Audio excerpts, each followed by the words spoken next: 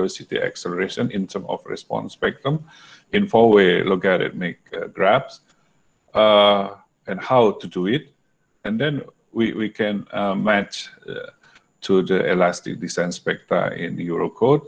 And then I will explain how to understand the key factor and the design spectra, the relation between key factor and ductility classes, and also how to calculate Q factor.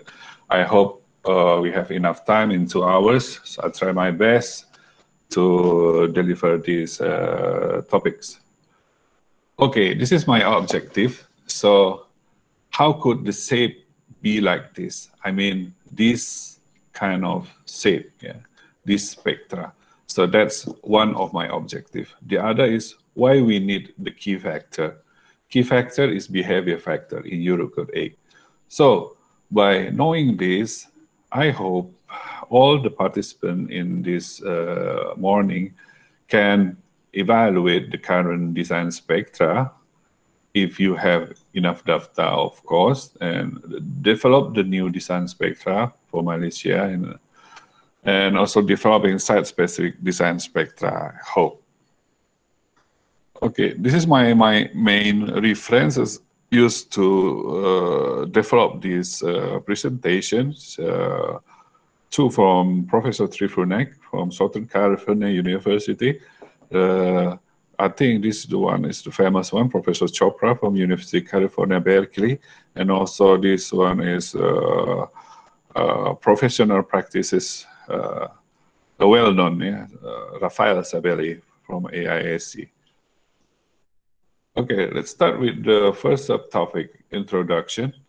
So we have to know initially what the meaning of spectrum. Spectrum initially proposed by Professor Joseph Fouet from France. Yeah. So he proposed that in order to understand the content of the wave, we have to transform the waveform into cosine and sine wave. So he proposed Fourier transform, and then later it is enhanced by various researchers with Fourier fast transform, different methods, of course, in a fast way. So thanks to Joseph Fourier, because with his tools we can understand the content of the waveform. After that, Professor Mares Biot, in his thesis in California Institute of Technology in the US, he proposed that to understand the effect of ground motion in any systems, we have to changing the content presentation in a different way. So if we have a ground motion in time series, so we have to change it to frequency content or period series. So a similar idea with the Joseph Fourier, but the novelties given by Professor Maurice, it is we can add the masses and stiffness of the system to the calculation. So we can get the response of the single degree of freedom, let's say, or multi-degree of freedom. So it is proposed in 1932 in Caltech. So he said that response spectrum is the maximum amplitude plot of damped system. So what's the difference with the spectrum? Spectrum is pure of the wave. So we change to sine and cosines, we transform in frequency. So we will get the idea of the content. With the Biot spectrum, so we can define the damping and also the masses and the stiffness. Okay, this is the early progress of response spectrum. I mean in earthquake engineering, this one, Maurice Biot, Bayard. And then the concept enhanced by Professor Hausner. He got some data from soil ground motion, so he changed his ground motion to the spectrum that proposed by Maurice. And then I believe this one of the famous graph that containing the spectrum of ground motion in various soil type. And then the spectrum is then extended to tripartite way. This is conducted by Professor Feletsos and Neumark in 1965 to investigate the shape of response spectra using the peak acceleration, velocity, and displacement. Oh, sorry. Yeah, sorry. Mainly, we will discuss the graph is based on Feletsos and Neumark idea. Okay, now in terms of earthquake engineering, we have four type of response spectrum. The first one is response spectrum acceleration based on the ground motion acceleration. Commonly, it is known by pseudo acceleration because it is developed based on the displacement response times history. The second one is site-specific elastic design spectrum, which is developed based on the deterministic seismic hazard analysis. The third one is elastic design spectrum. Recently, it is developed based probabilistic seismic hazard analysis, but previously it is done by also using deterministic seismic hazard analysis. In some countries, they use both method, deterministic and probabilistic seismic hazard analysis, to develop the design spectrum. For example, US and then also in Indonesia. The fourth one is inelastic response spectrums. This for designs. It is, I can say, this number 3. In combining with the Q factor, we have the inelastic design spectrum. This is an example, the graph of the response spectrum of air acceleration. And this one is site-specific. No, this one is also response spectrum of acceleration. This is from Hausner, actually, and then presented again by Sid and et al. In 1976. Yeah, but is already smoothed. Yeah, and is normalized by its PGA. That's why it started from 1. And this one is the inelastic design response spectrum, okay, for various soil type. Okay, let's start with the first type of the response spectrum. So the response spectrum of acceleration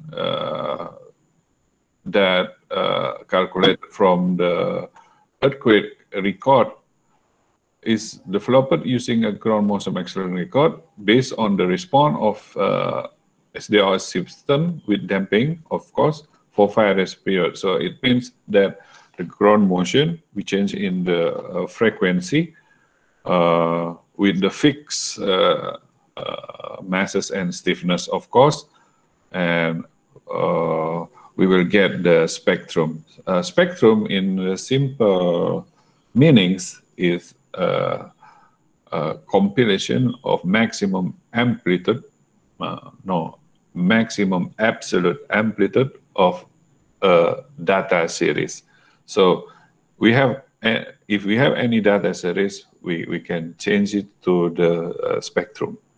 So normally the spectrum is under frequency. So this is an example, the source from earthquake record, and this is the response spectrum. The other one is site-specific elastic design spectrum. So since the name is site-specific, so we have to collect all data on the site, and then we transform the ground motion into the spectrum way, and then we averaging using median, and then also median plus 1 standard deviation to capture the highest possible in the future earthquake. And then we can smooth the line using the FEMA method or any method that available to smooth this curve. This one is median. The highest one is median plus standard deviation, and minima is the median minus 1 standard deviation. The third one is elastic design spectrum. This one, as I mentioned previously, is based on probabilistic method. Also in Malaysian code that using the Euro code, especially in defining the peak ground acceleration, it is based on probabilistic method. Probabilistic method produce the spectra, so-called uniform hazard spectra, in short period and 1 second period. So this UHS, uniform hazard, consider the seismic hazard zoning, magnitude, fault type, attenuation function, and soil types. And then this final spectrum is developed considering the peak value of acceleration, very short period, and so on. And also, previously, it is calculated based on deterministic, as discussed in number 2 previously. So this is the concept of probabilistic seismic hazard analysis. So we have to zoning the earthquake fault, earthquake source, and then we defining the recurrence trend, and then attenuation that suitable for the system. And then with this recurrence, we can develop the graph or the probability of accidents of any ground motions. Let's say this kind of number of probabilities. So we can define the maximum considered earthquake of design basis earthquake, 2004-75 years earthquake, for example. So and then based on that, we can develop any point of this spectra with this kind of. I think it is well explained by Dr. Sina a couple of months back in the webinar. Dr. Sina from Malaysia, Sabah. So she already explained how to develop the PGA on the bedrock based on probabilistic seismic hazard analysis. So you may refer to the record, the video record done by Dr. Sina.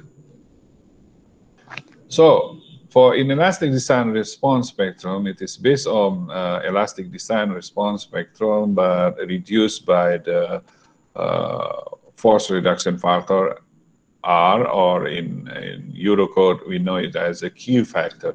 We will discuss this further in next slide.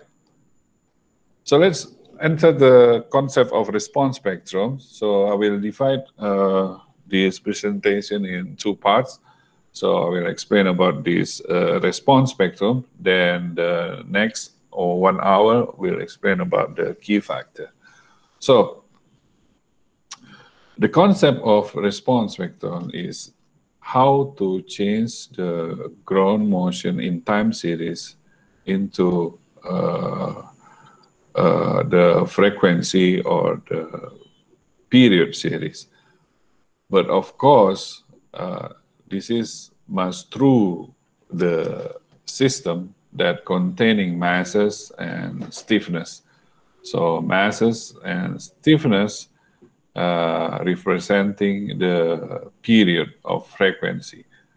So based on that, we will get the response, yeah, for various period. Yeah. So this is the response for various period and also the damping value. So this response, we select the maximum only and absolute, yeah, and then we will plot to this graph for each period. Yeah. Let's say we will plot this, so it is containing all the absolute maximum value for the displacement response of SDLF, single degree of freedom system. So don't worry. So it looks like it's scary formula here. So, but it is user-friendly to calculate it. So be patient. I will explain. So this is also the illustration graph for defining the response spectrum. So this is the source of ground motion record. Then we will enter to the SDLF system that containing the masses and stiffness. With the masses and stiffness, we can calculate the period. Yeah. Let's say we start with the period 0.5 second. Then we will get the response in displacement form. Yeah, this is the response for period 0.5 second. If we enlarge the period, we will get the response like this. So the difference can be seen clearly here. It is more tight than this. If we enlarge the period, then we will get another response of displacement. So for each this displacement, we can collect the maxima value. Yeah. So with its corresponding period, we will plot to the spectrum, this one, for 0.5 second. For 1 second, we have this, we plot it. For 2 seconds, we plot it.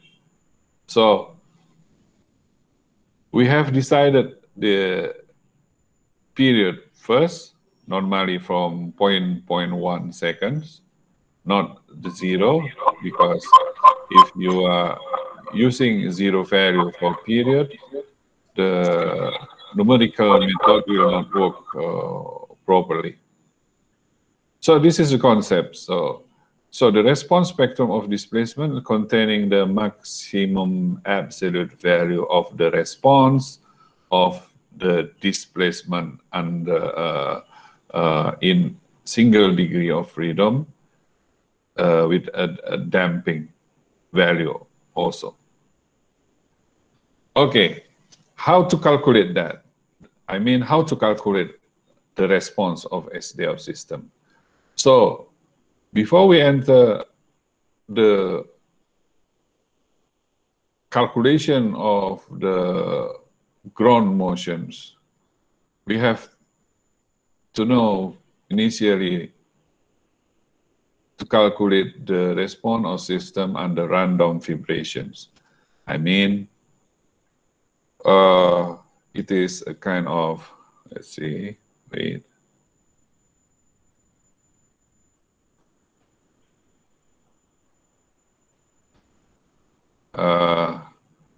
Before we enter the ground motion, so we have to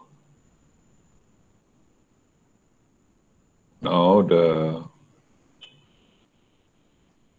this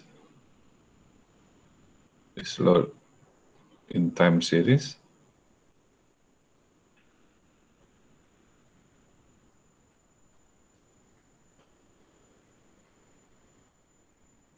Yeah. So this Forces is in random, yeah. So the PT is in random. So let's say like this. Yeah. After we understand how to calculate this, it is easy to calculate the ground motion. So, okay, let's move further. I will use the Nathan Newmark method. The actually common numerical method is based on time stepping method because it's more easy. There are three methods: interpolation of excitation function method, central difference method, and Newmark method. I believe Newmark method available in all software provided in many universities in Malaysia, like SAP 2000, ETAPS, and also the Stat Pro, yeah, you name it. This one is a famous method. That's why I choose this one to explain in this morning. So, Newmark method proposed this in 1959 based on the following expressions. This notation U with a single dot means velocity, U only without any dot in head is displacement.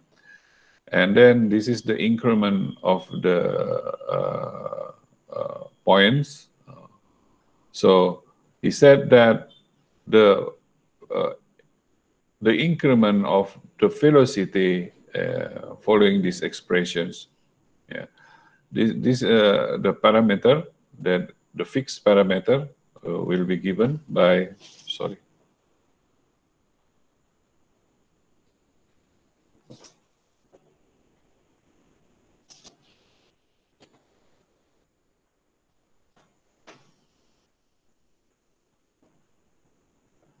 Sorry.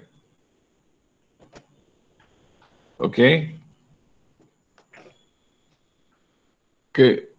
The method is developed based for two condition system, namely linear system and non-linear system. And also for linear system, we already discussed in this linear system. It has two cases: method of average acceleration and linear accelerations. Both only differ by the two parameters, gamma and beta, so it's very easy. So this is the concept. Average mean if we have, let's say, I try to use my pen again. If we have the motion in here, and also in here. So this bold black line is the average of this point, this point, this point, this point, this point, this point, this point, something like that. Yeah. So this bold line is average. So the method is average for each this time step, t subs I, t subs I plus 1. So it's moving up to the end of data. So this is the concepts. U with double dot mean accelerations, velocity, and this one is the velocity and displacement.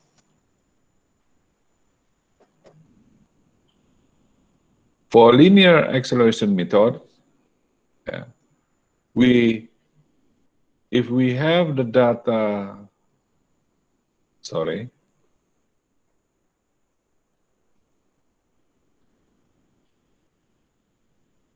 If we have data like this, sample, yeah, then we use this bold line as the averaging, but in a linear way. Yeah, that's why the methods look like similar, only differed by the two parameters, gamma and beta. So it is differed by this gamma and beta for both cases, average acceleration, linear acceleration method. And the procedure is the same. So to calculate the initial conditions, we have to calculate this parameter. So very simple. So this one is the loading. Yeah, the loading. Say we have this.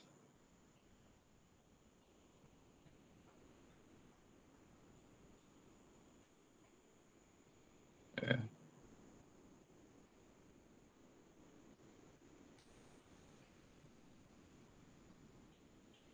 Another second, 0, 1. For example, so this one is the B0. And this one is the P1. And this one is B plus 1. And so on. So we can calculate this. Delta T is time step. For example, this one is delta T. So we can calculate. Normally, commonly, the ground motion record has 0.02, 0.005 seconds for time steps. Okay, for each time step, we calculate this P hat, yeah, for each time increment. Then we will get this. So you can calculate it using Excel. If you have ability in scripting in the MATLAB, it's better. In Mathematica, Wolfram, also we can create this. And then after you have this, we can repeat it. So I show you an example here. So we can calculate this. With this data, we calculate the parameter of acceleration at 0 is equal to 0, and then A1, A3, K hat, and then we calculate this, and then we are using the table in Excel. It's better, yeah. For each time step, this. For each loading, we will get a PI hat. This is blank because we start from this value. Yeah, we have to assume that the acceleration at T0 and velocity at T0 is equal to 0, so that the displacement is 0. So this column is the result based on analytical value. So this is exact value. So we have to check the result to this exact value.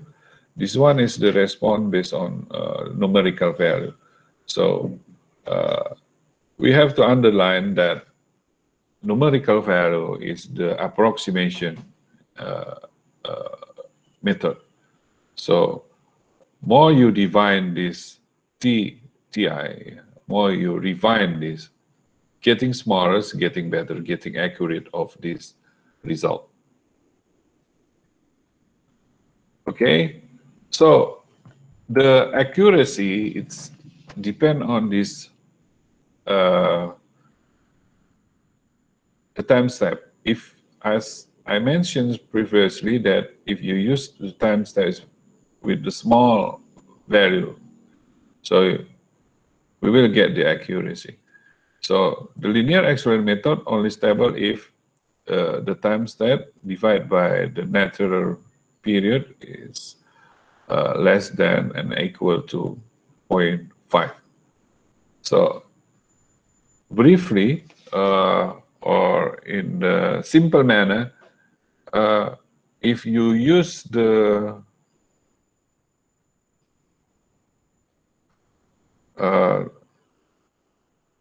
sorry.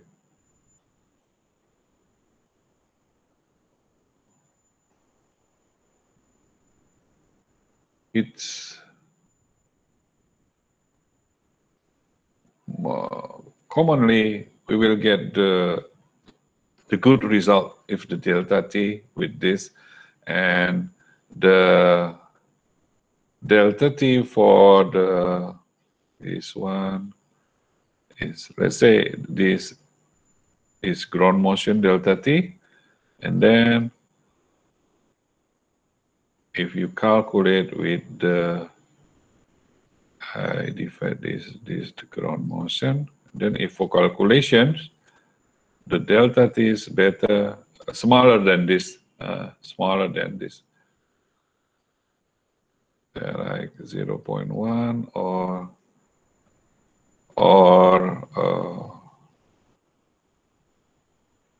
yeah, this one is, I believe you will get the accurate value, accurate result, I mean.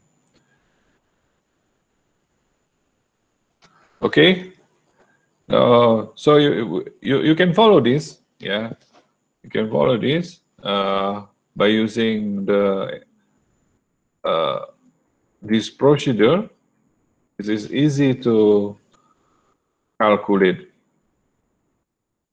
this one, yeah, and then we will get the response. This is the response, yeah, this is the response. So it means that let's say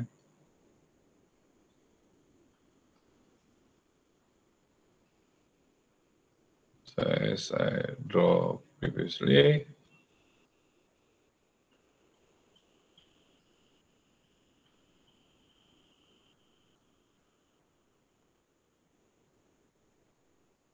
Okay, so this P here, this one, so the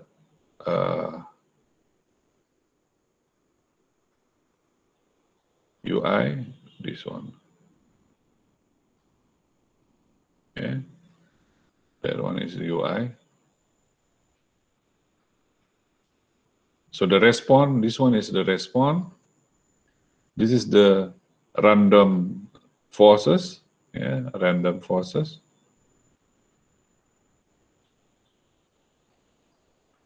So this one is the response. So we have to compare this, say, with this value, because this is the exact result. If it is close enough, then you have successfully to calculate that function of forces. Then based on this table, we can develop our ground motion spectra. So how? Simply change, yeah, simply change this factor of forces, yeah, the forces, replace with the masses times the ground motions. Yeah.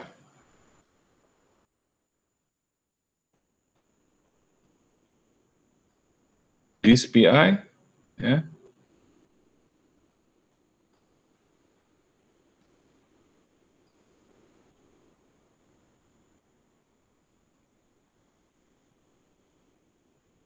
Yeah. Replace this PI with this value.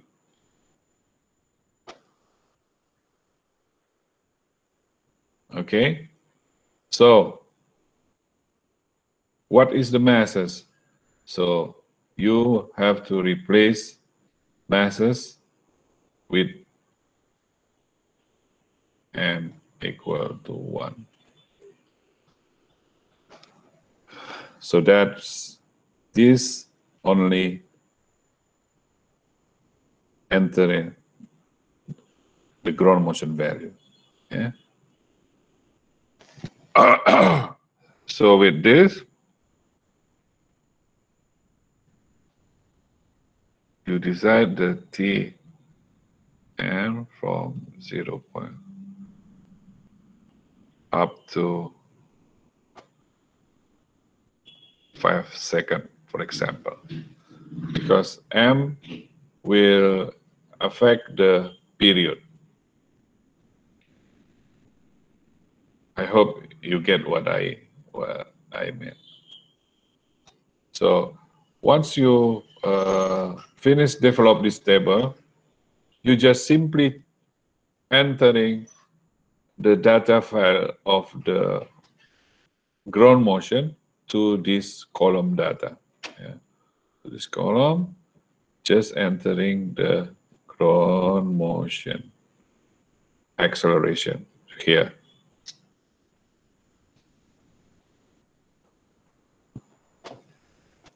Yeah, this is an illustration. Previously, we give this SDR system with the forces, but to create the response spectrum accelerations of ground motions, so we have to change a little bit the formula with the ground motions. With the constant masses equal to 1, so you have it's easy, just replace the PI with the UA. Yeah. So the response we will get is directly is UI. So this is ground motions.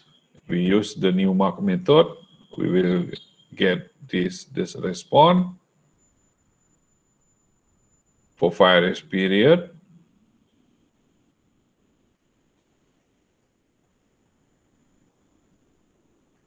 Yeah, this is also the illustrations.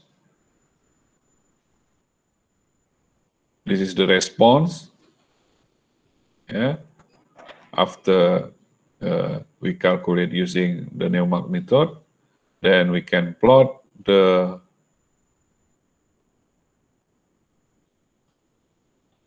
displacement response spectrum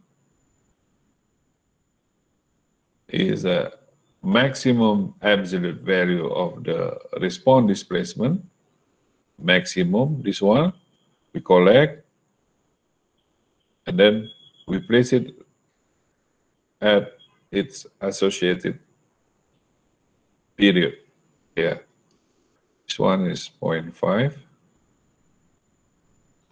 And then this 5.97 is in 1 second,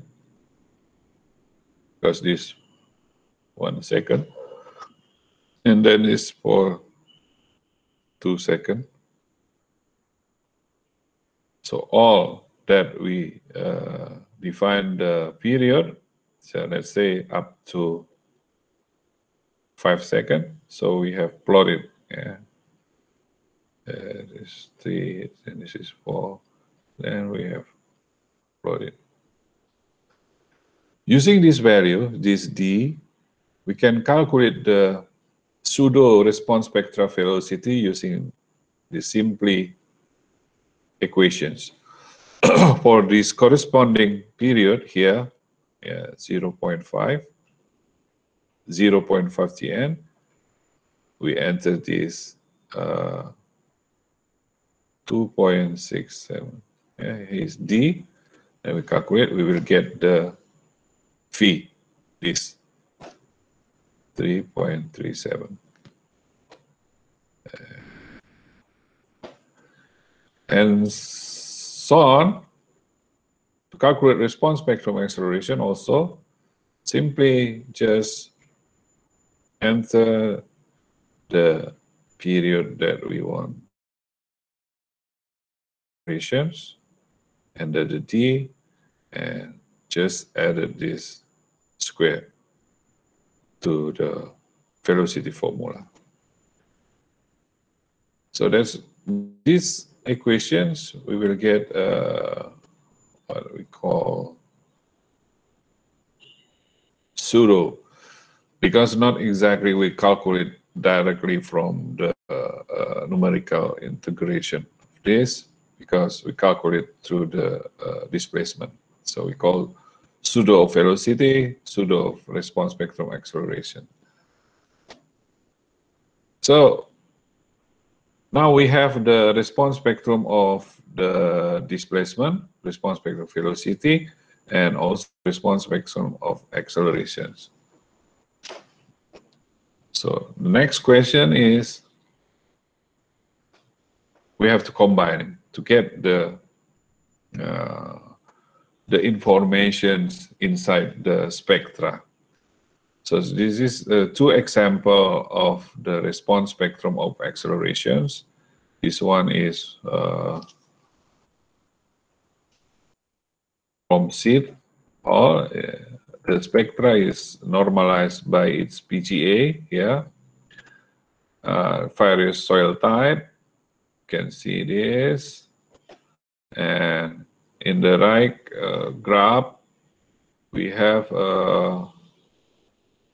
various ground motion spectra in comparison with the US code MCA spectrum. This MCE means maximum credible earthquake, or in other terminology, we call that the earthquake that has probability of accidents of 2% within 50 years of lifespan of building, or MCE is equal to 2,475 return period earthquake. US code and some countries in the world use this, also Indonesia, but for Malaysia, the MCE is not used. They use the DBE, design basis earthquake, which is 475 return period of earthquake. Okay, so this spectra is the MCE spectrum. If we select based on this MCE spectrum using the Pierre database, we will get this kind of ground motion. These ground motions is taken based on similar environment condition. I mean, the earthquake fault mechanism, the soil type, and also the mechanism of the earthquake, and so on. So now it is easy to collect the ground motion that can be similar to our environment tectonic site. So this also consists of various ground motion from the similar site, so we can average that. This one is mean response spectra. Based on this mean response spectra, then we can change it to the four-way combining DVA to access what is the inside the spectra. This one of method averaging a set of ground motions, mean response spectra. The other method is median response spectra. So some researchers preferably using median. Now I explain you with an example of mean plus one standard deviation, or mean equal to 50 percentile. So if the word averagings, it means that this kind of conditions. Okay, let's combining the response spectrum, because to get the spectra shape, to get the spectra shape of the in your Eurocode, to get this,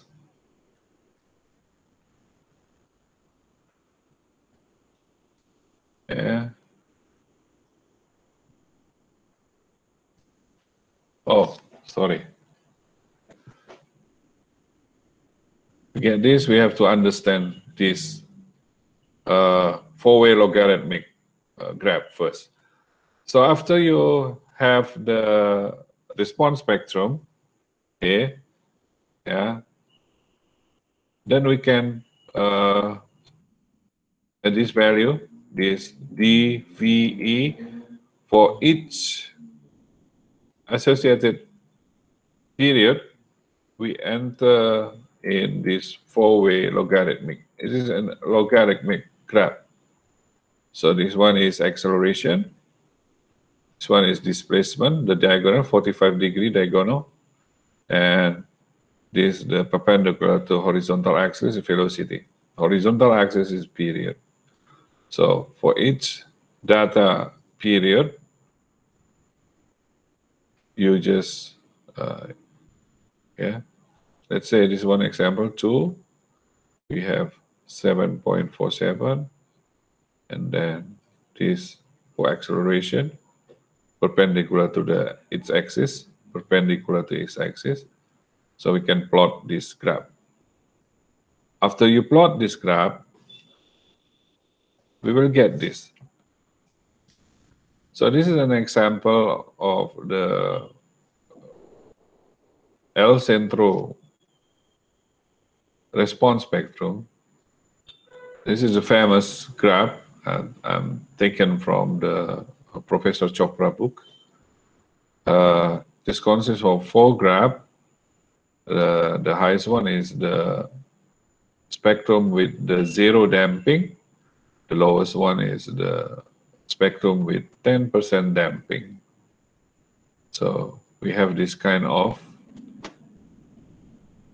zigzag spectrum. Yeah. So keep in mind that these notations, U with double dot GO, sub GO, means the peak ground accelerations. This one is peak ground velocity, and this one is the peak ground displacement. Peak means this one. Yeah, this is the peak one, the peak one, the peak one. Okay. So what we will do with this kind of graph?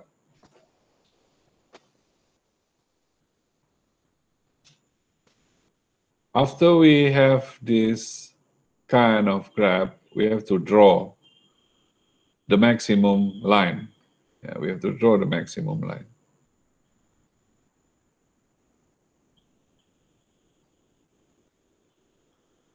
Let's say we want to draw this 5% damp response spectrum here, this one. Change the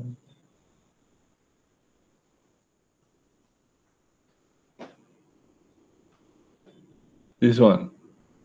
So first we have decided which one is the maximum value spectrum velocity. So spectrum velocity is this one. So we have, I have to draw the perpendicular line here, perpendicular mean here. So I draw this line. So because this is the maximum. Yeah, this straight line, maximum line for the velocity, and this one is maximum line of the displacement, perpendicular with its axis, and this one is maximum line with the acceleration, this one acceleration. Oh, sorry, I forgot. We have to normalize before we create this. Yeah, before we create this, we have to normalize the data with its peak ground value. V normalize with this displacement normalize with this, and also the acceleration normalize with this. Then we plot it. Yeah, draw the maximum line. The maximum means the maximum value of velocity. Yeah, maximum value of the acceleration, velocity, maximum value of the displacement. Once you draw it, we'll get this. Yeah, we'll get this. So this one we call TC, TD, TB. Yeah, and we will have this also TD here. Sorry.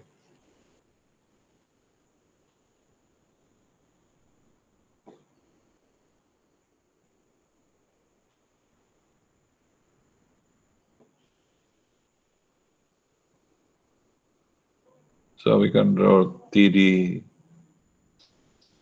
here, TE. In any seismic code, maximum period is 4. Some code is 5, up to 5. That's TE. So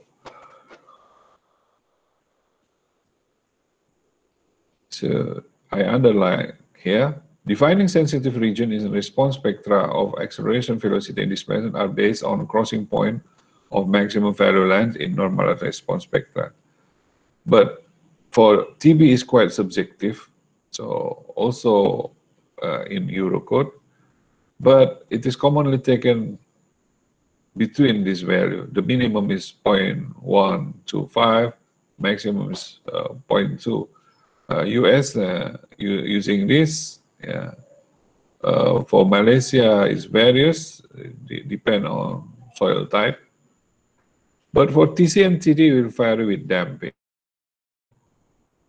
The Eurocode provide this value. Yeah. TB, TC, and TD.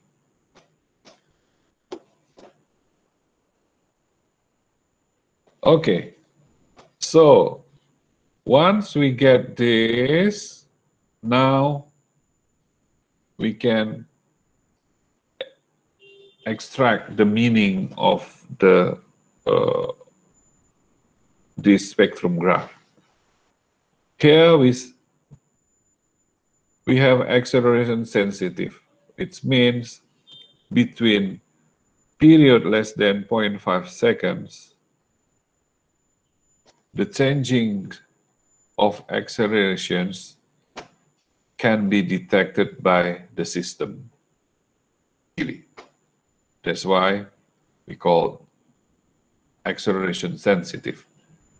It is divided by TC period. For velocity sensitive, it is in between TC and TD. Between TC and TD. It means between 0.5 and these 3 seconds. Of course, it will vary, depend on the ground motions, TC and TD. So, small change in velocity is easily detected for system with period within this period. The same is period more than TD. This is because sensitive for displacement. So any change in displacement is easily detected for system have natural period period more than TD. So the TB, TC, TD in Eurocode, it is based on this concept. So Eurocode collect all available ground motion in Eurocode in Europe area. So they access each of ground motions, and then collect the TB, TC, TD data, and then they decided which one the most occur in the data. So we have the now in Eurocode TB, TC. So as shown in this table, but of course Eurocode not using this notation. Eurocode using S and AG here. But for TB, TC, and TD, the way of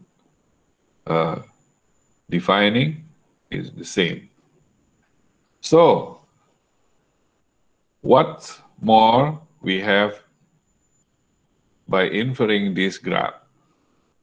If we have the period of system less than TB, for period less than TB, the response spectra is increased, this one.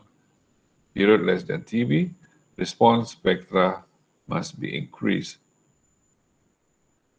For spectra in between the period TB and TC, mainly is constant. So we have to swaying in your head so that you can see this diagonal axis. So you see this, mainly the graph zigzag in between the same value. So that's why approximately we can assume this between TB and TC, in between TB and TC, it is a constant value of the acceleration. For response acceleration in between TC and TD, it is decreased, TC and TD. So this one, decrease. Do not come benchmarking with this axis,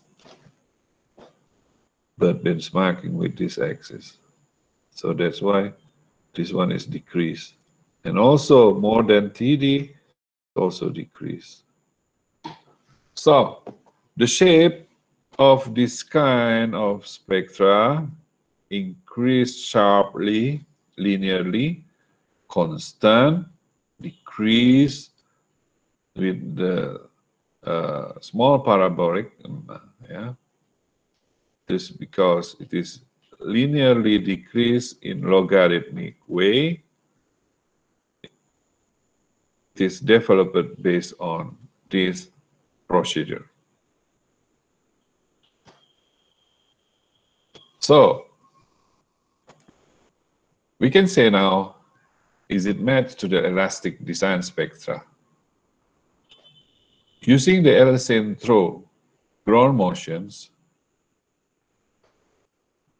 the 2.5 in Eurocode, this factor, we can define that in based on L-centro ground motions is 2.7. From where this 2.5, it is the average increment factor from PGA of ground motions to maximum spectrum response accelerations. So we have PGA of ground motion as the input, then we calculate the response, we plot the spectra, the maximum spectra divided by this PGA, we will get 2.5. So the 2.5 is the average. Yeah, compiling the set of ground motion from various soil type, then we calculate the spectra, then we get this average value is 2.5. Okay, now we can develop our own spectra, I believe, using our ground motion from Malaysian soil. And so we can also draw this shape, yeah,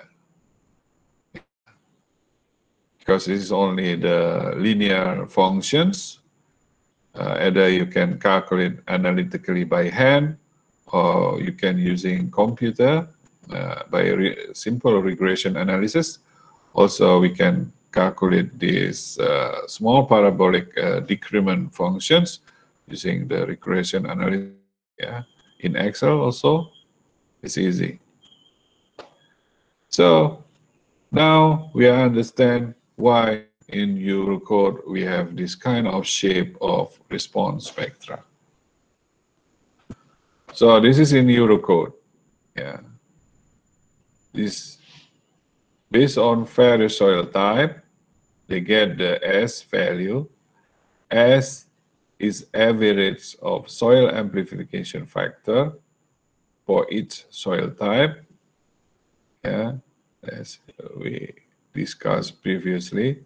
And TB, TC, TD to divide the acceleration sensitive regions, velocity sensitive regions, and the displacement sensitive regions.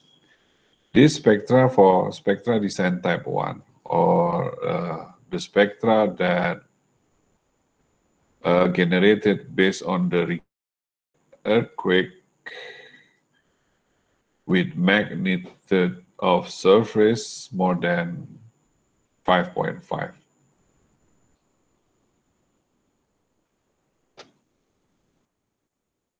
Okay, so if you boring with the theoretical way or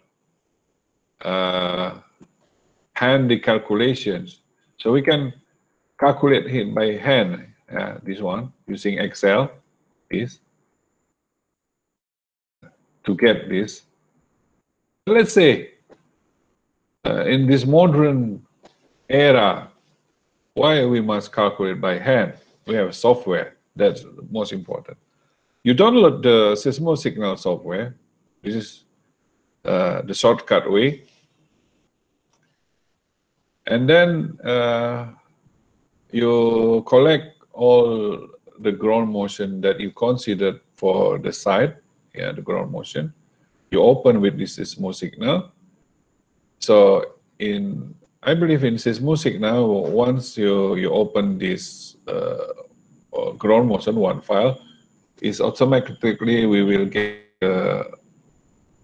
acceleration, velocity time series, and displacement time series. And then you can develop by easily change the damping value. Use 5%, and then you will get the response spectrum easily with this software, yeah, with its associated period, commonly 4 seconds, unless you buy the commercial one. This one is free software for months, of course, but you can ask them for education purpose. They will give you 1 year, yeah, license to access this software.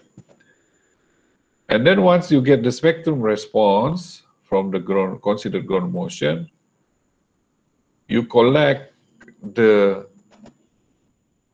all the data from 0 to 4 seconds or up to 5 seconds, place it in the MS Excel, and then calculate the ratio of response spectrum displacement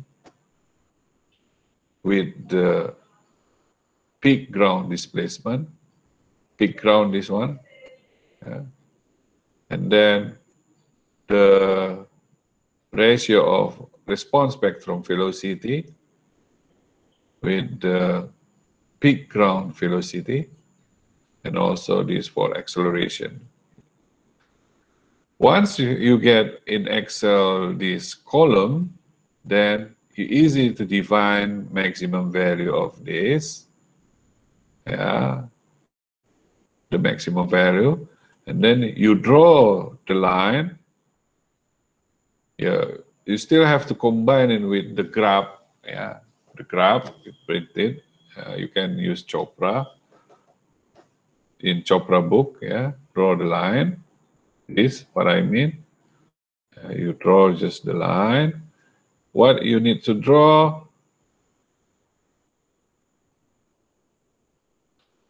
You have to decide the maximum value of velocity, maximum value of displacement, and maximum value of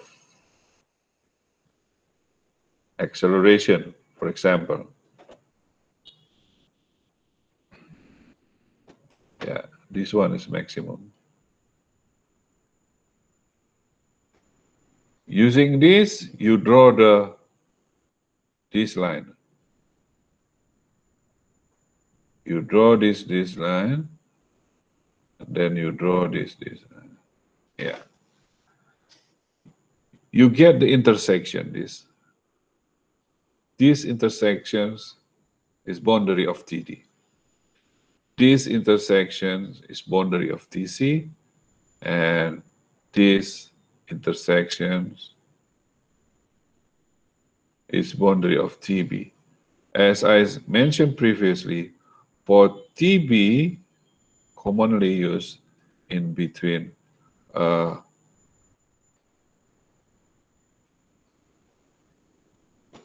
so it is very subjective. Some people use not through this spectra, but they easily define from this graph, normal graph. Then he decide that it start from here. So this is the TB.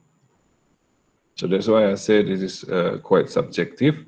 So as a guidance, either you can use this or you can select based on the peak, the first peak value that not close to the straight line. The first one, yeah. And this one, yeah, this one. So I choose this TB, for example. So in between this value.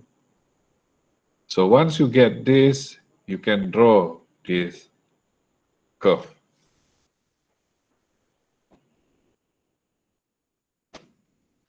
Yeah.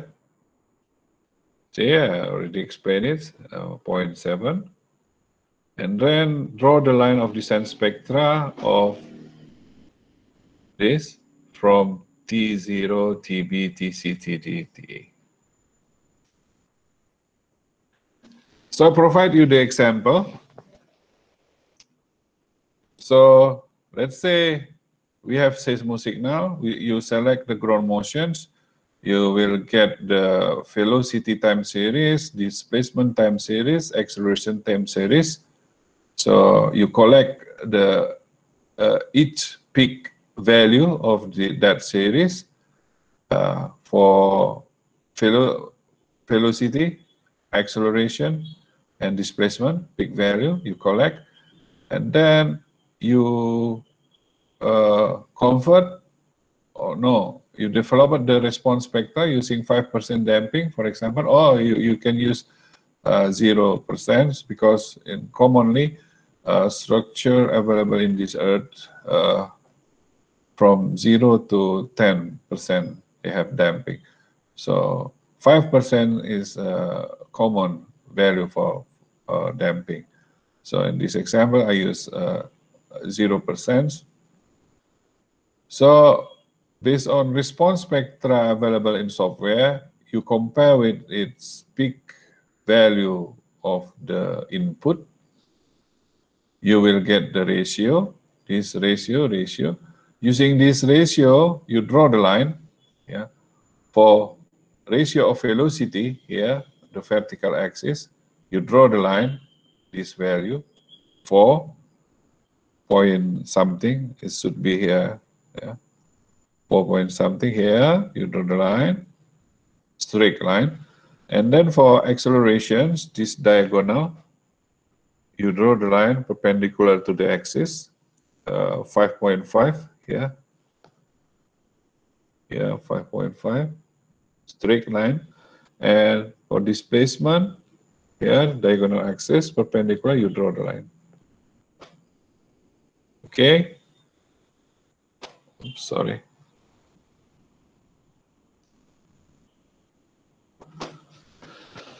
Based on that line, the intersections of this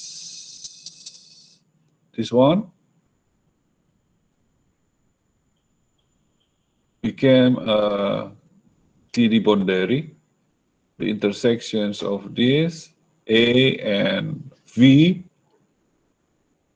become the TC intersections. For TB, you may choose point 125 or 118 second here. Or you can directly access the ground motion spectra, as I mentioned previously. So that's a boundary of TB. And for TE, it is easy. You decide 4 or 5 seconds. And then using that, you draw the straight line, that one, which is here, crossing with the D, you capture the value of accelerations. So what we trying to collect is to collect the acceleration value. So this one, collect the acceleration value. This cross-section point, we collect the acceleration value. This cross-section point, we collect acceleration value as well as this. So we have this.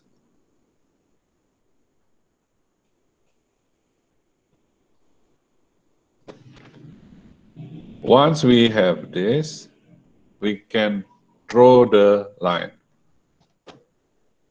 So this is your response spectra.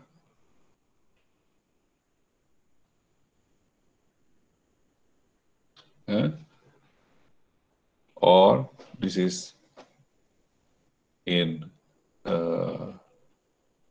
response spectra acceleration. Sorry.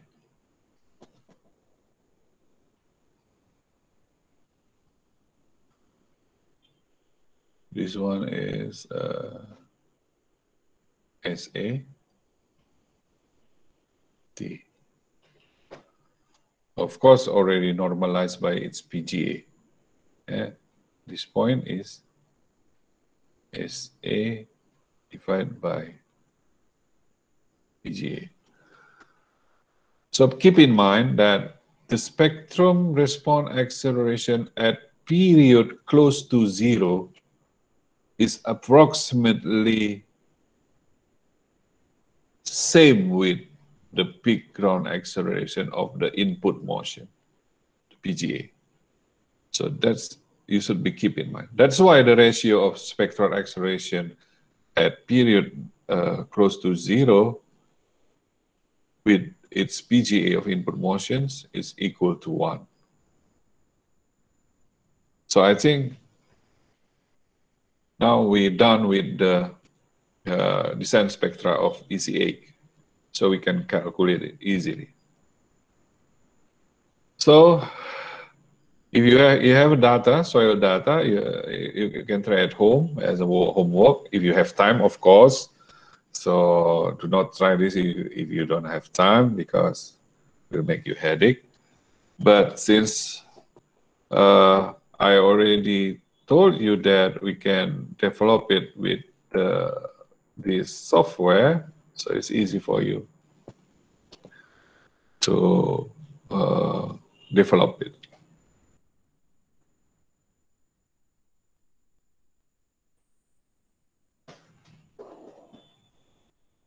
Okay, now I think I have to start with the behavior factor. Okay, this is only explain that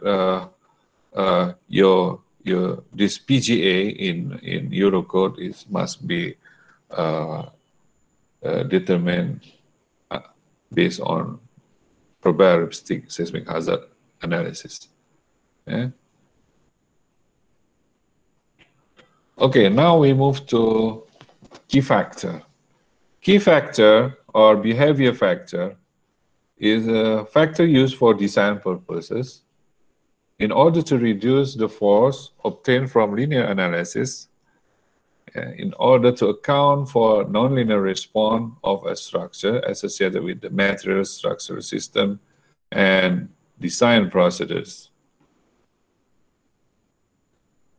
In simple manner, I will say that key factor or behavior factor is a factor to bridging the engineer to get the nonlinear result using an elastic method. Engineer get the inelastic result because engineer like to use simple method. So no one, I believe, if you push them to make a design using the nonlinear inelastic analysis, because it is expensive way in analysis. So behavior factor is used. Simply use behavior factor, you will get the result just like the result of nonlinear analysis. So this is an example of behavior factor from Eurocode divided by two types, DCM and DCH. This is in relation with the ductility class, medium, and ductility class high. This is also in relation with the overstrength, overstrength factor, overstrength. So I will explain later. Okay, understanding key factor. So we have to understand reducing the elastic response. So we have elastic response here. So I call back the term MCE and dB, MCE and dB here. So MCE A2475 years. dBE 475 years. MCE 2% in 50 years. Then this one 10% in 50 years. So EC8 is dB. Okay. So how to relate this dBE and MCE? Actually, the dBE is 2/3 of the MCE. If you want to relate this, dBE is simply it is taken from the hazard curve. You know, if you're using the hazard curve like this, this is the ground motion. This is the probability of the hazard. So you will get the value of dBE and MCE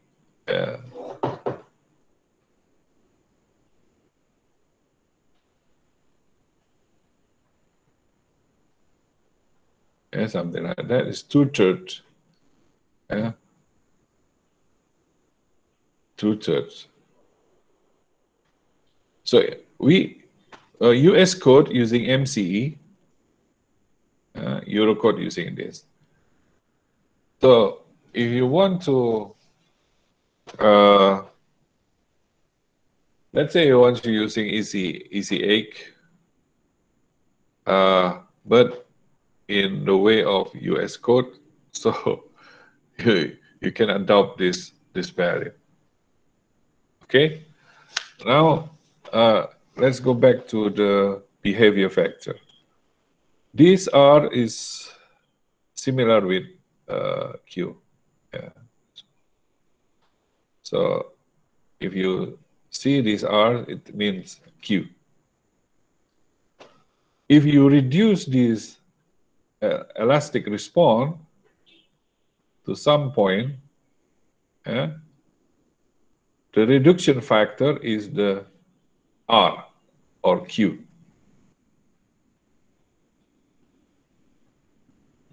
This is elastic response.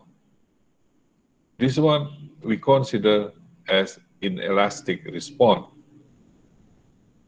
So forget about this MCE.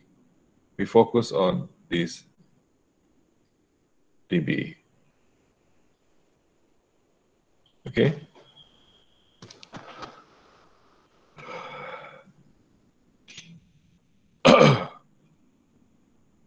I can skip this.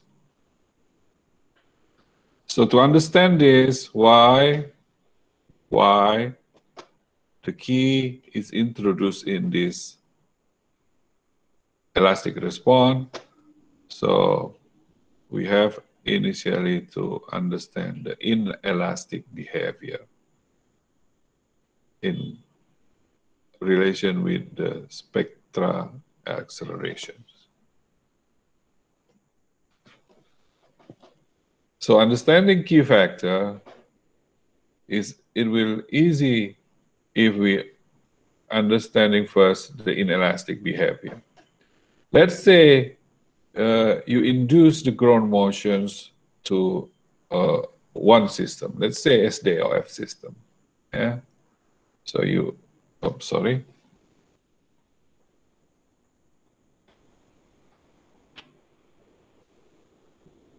Those masses, we have K,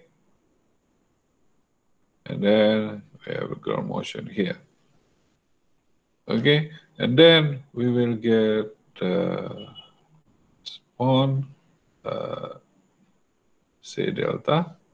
So this is the delta.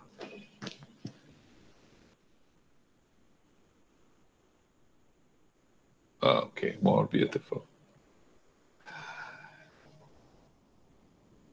So please focus, because many students fail in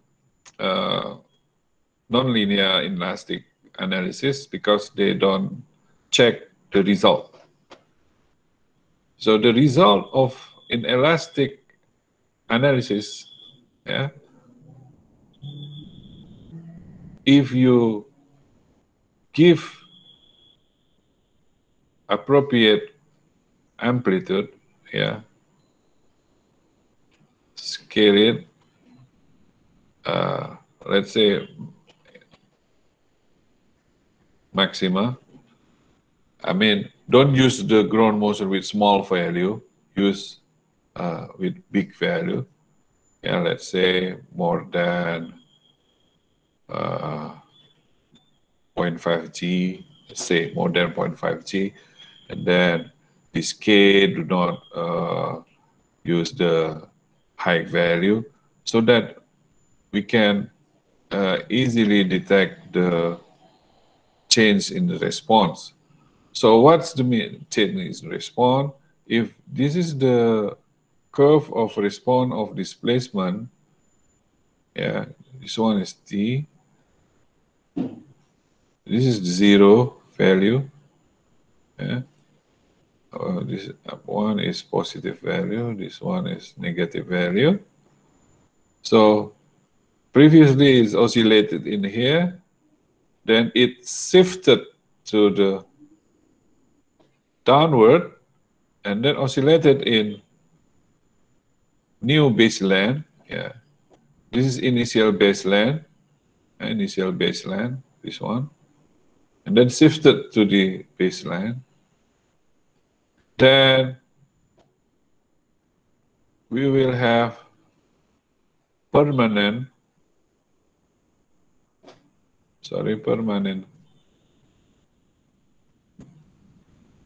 displacement here. Then this graph will show us that your analysis is successfully worked. Yeah, make sure that you scale the ground motion in maximal way with a highest value. Say if you do not iterate, you don't like to iterate in many numbers, you just use the, let's say, scale to PGA 1G, for example. You run nonlinear analysis. Make sure that the result of the response shifted.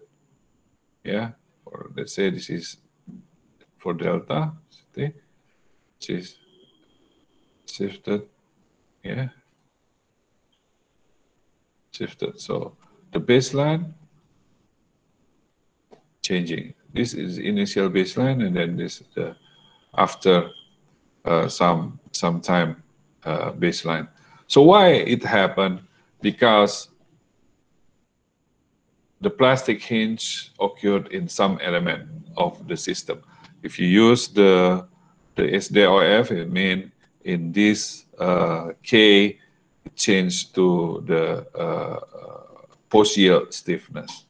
So that's the indication that the inelastic behavior occur in the analysis. Make sure that happen. So this is another explanation what the inelastic behavior.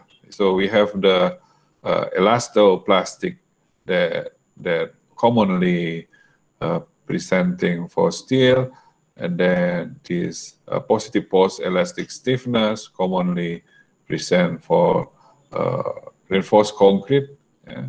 And this one brittle can be presented for the concrete with poor reinforcement, so brittle mechanism. So this is an explanation also for inelastic behavior.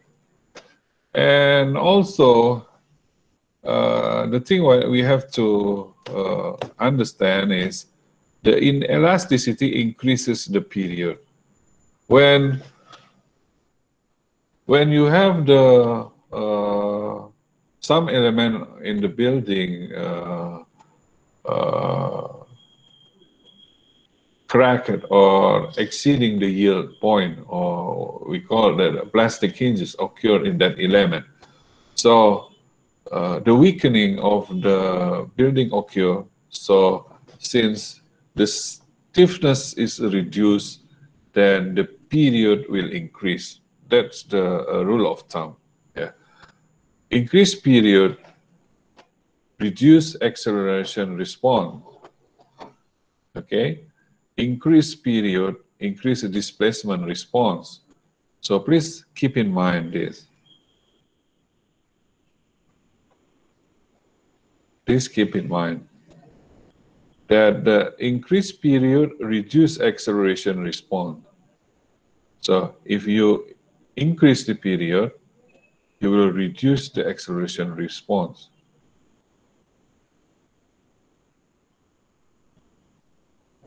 If you increase the period, you will increase the displacement response. I give you some couple of seconds to understand it.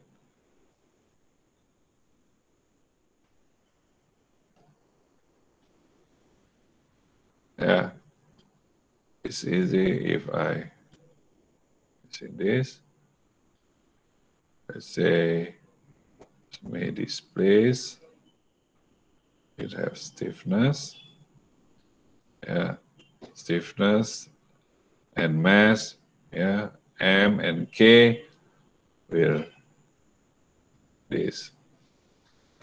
Okay, if period, yeah, if you increase the period,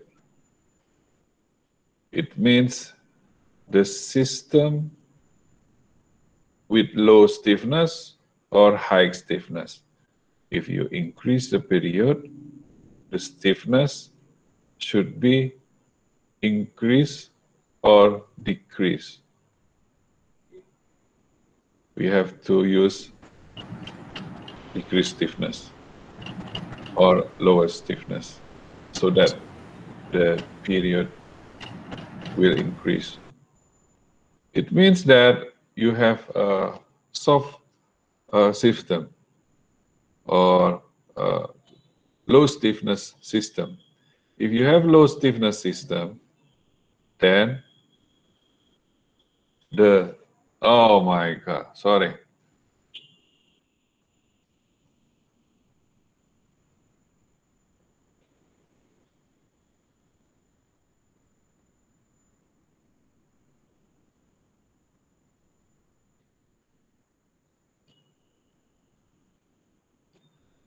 If the K is low, then the delta will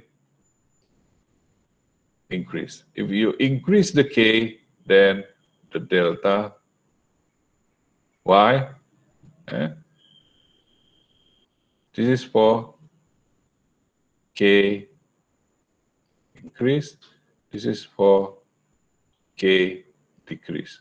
If you decrease K, you decrease, sorry, if you decrease, no, okay, if you increase the K, you decrease the delta. If you decrease the K, you will increase delta, because the displacement will increase if we have the soft stiffness system. And if we have a stiff system, then the displacement will be lower.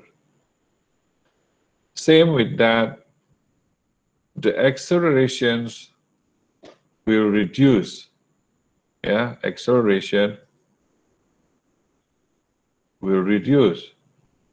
Accelerations can relate by the differential of the displacement.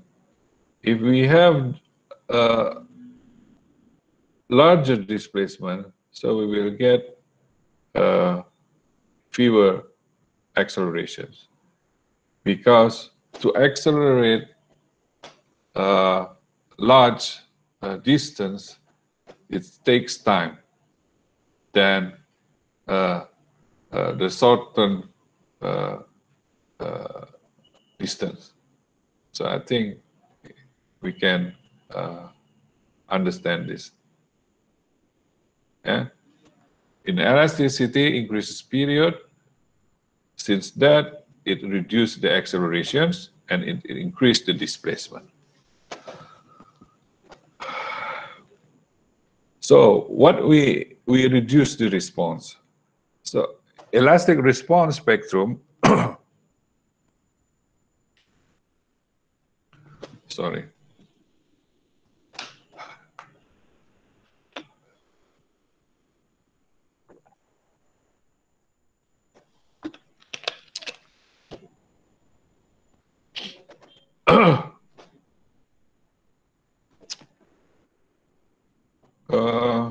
To get inelastic response in terms of reducing the response spectrum, we can divide the elastic and inelastic response in this way.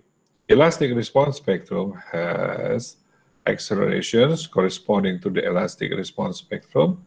And if you design with this elastic response, of course, this is not economical design. So we have to use inelastic response. In elastic response, we have accelerations corresponding to reduced acceleration response spectrum. Implicitly allows for structural damage. We will discuss about it later. So why it says allows for structural damage. So let's understand inelastic behavior in terms of damping and response. If you add a damping for an elastic response spectrum, so you will decrease the spectrum. So the red bold line indicate the lightly dampened response spectrum. After you damp this with some value of damping, you will reduce. So these green bold lines is for heavily dampened response spectrum. Inelasticity increases damping. Increased damping reduces response. Please keep in mind.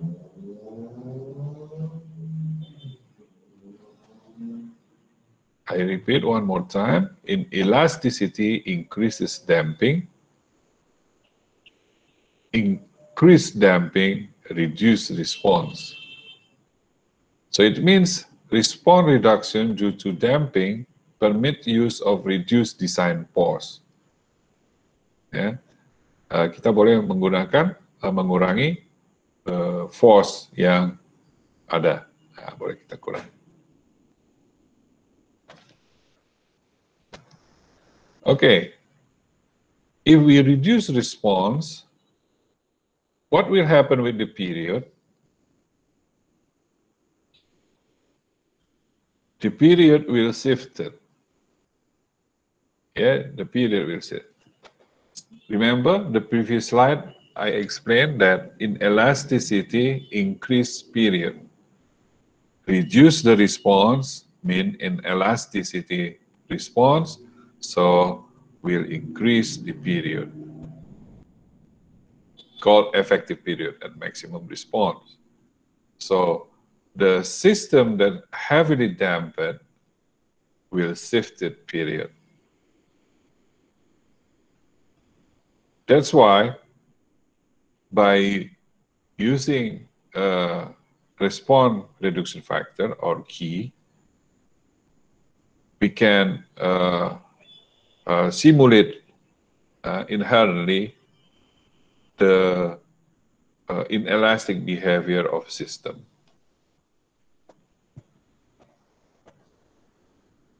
By reducing elastic response spectrum using the key factor, we can approximate the inelastic response spectrum. Instead of doing the time history response of inelastic oscillators, so we can simply use the key factor. But inside the key factor, containing the ductility, the post-elastic stiffness, hysteretic damping, and cyclic degradation.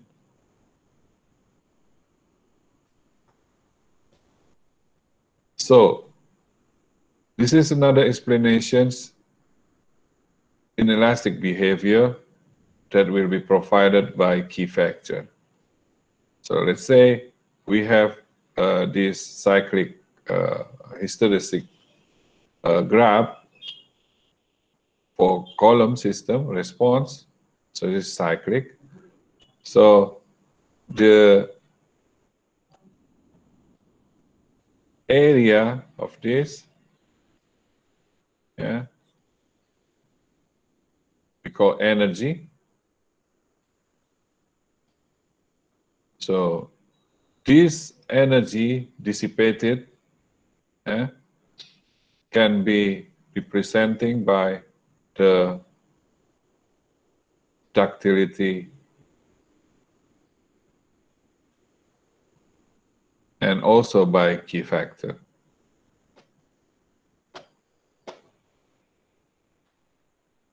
If I draw this line up to here, like this. The reduction to this Py is due to by key factor. This Py, this one is P elastic. If we're reducing P elastic by using key factor, we will get the inelastic system. So the area affected by this inelastic system is energy dissipated. Ductility can be defined by the delta M and delta Y. So we have a close relation with this key factor and ductility, of course, and also the energy dissipations. In earthquake engineering, the more you can dissipate the energy, it's better. This is another explanation of the key factor and ductility class. If elastic force demand decrease by key factor, the inelastic deformation demand increase. Yeah, if we increase this, let's say we have this normalized elastic force. We normalize this base shear. Yeah, we normalize this. This 0.1. This 0.1 because we have Q equal to 1.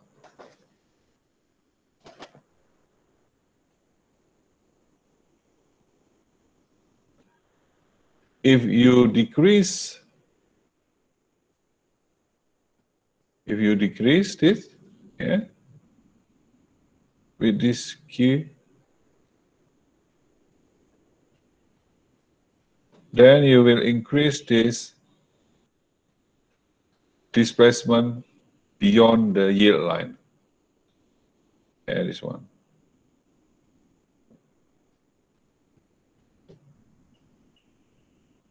It means you will also increasing the ductility capacity.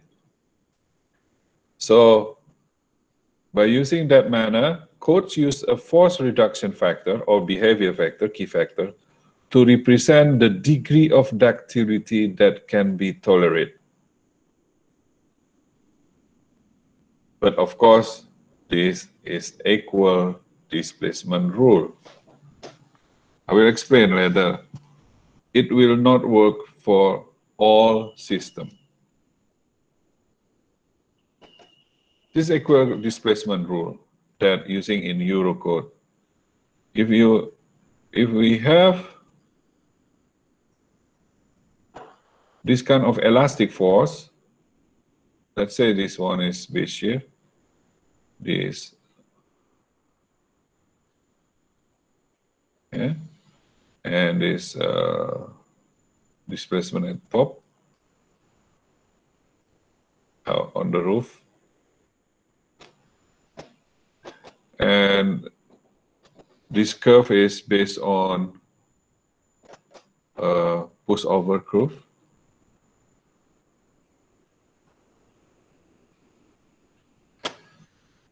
So FA can be defined easily by converting the wake with the seismic coefficient, yeah? PGA in masses. Simply, we can define this, but this point you have to conduct the pushover analysis and also this point.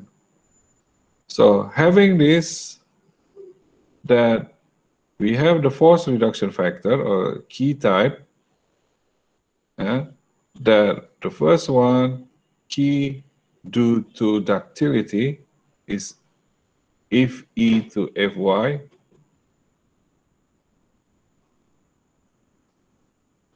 And also this one.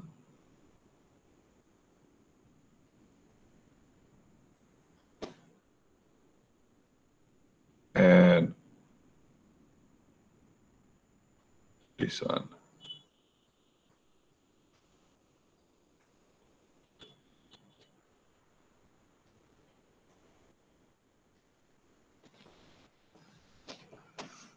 Okay, so it means we reduce the spectra, yeah? If I said spectra, it means the response spectrum acceleration. So this will get base shear or force. Yeah? We reduce response spectral accelerations, means we reduced base shear. Okay? This based on the seismic conditions on your side. But if you design according to this point, it means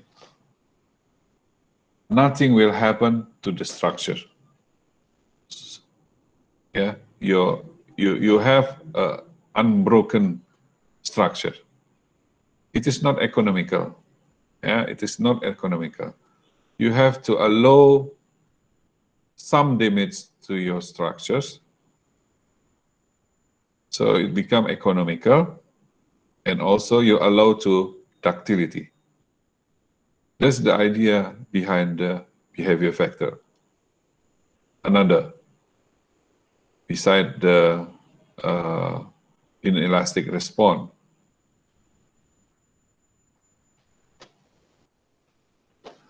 Okay.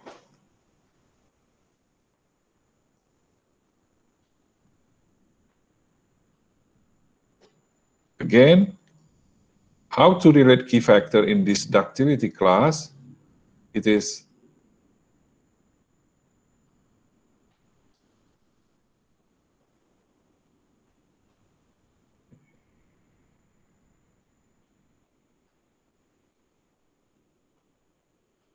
okay. So since this one is the valid only for this range according to study, equal displacement rule. Of course, this is using based on elasto plastic SDF. Yeah, equal displacement rule. This one.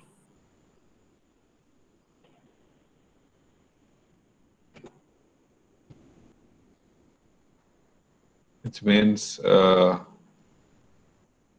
Q ductility. It means if we design with this point, with this F, we design strength, we will get the displacement, this one. But this one is not actual displacement. This one is not actual displacement. So you have to multiply it with the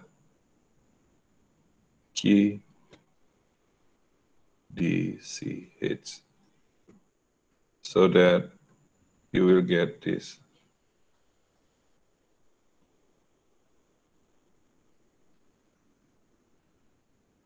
So actually you want to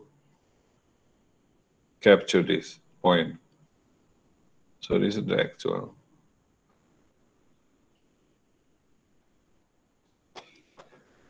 Okay, so every time we design the using Eurocode, we use this key factor. So don't forget the displacement, the drift that you get have to multiply with the behavior factor so that the deformation, the actual deformation can be true.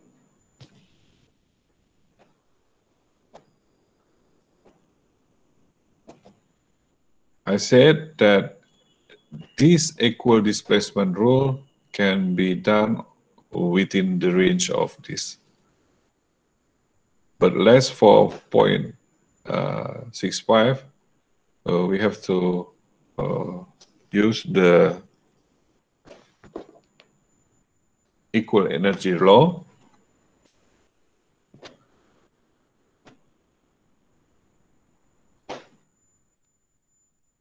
This one, equal energy law, we will discuss later. This developed based on the elastoplastic SDOF. But actually, the system is multi-degree of freedom, not single degree of freedom. Many studies have been done now to develop the relationship between the R factor or key factor to the ductility. In Chopra book, we get this that presenting in acceleration, velocity, and displacement sensitive region. So this curve shows us the relationships between force reduction factor and ductility within the period of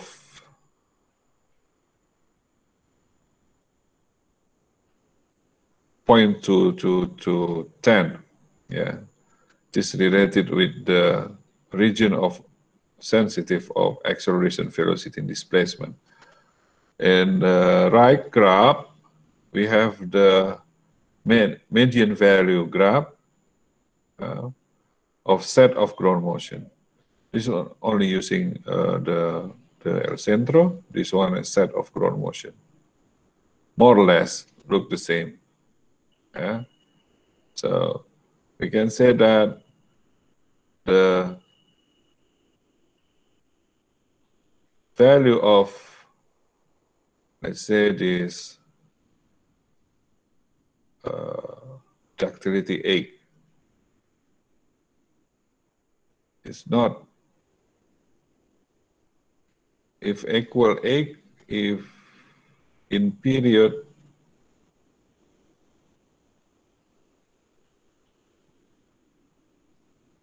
TD, long period. Huh? I'm trying to say that equal displacement rule is not absolutely right for all conditions. So we have to consider another way to capture the different system, different element that we use for building. So if we smoothed the curve, we can see this. For ductility 8 here, yeah, applicable in this.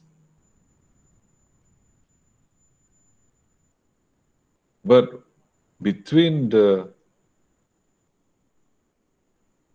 0.25 to 0.65, it's decreased like this.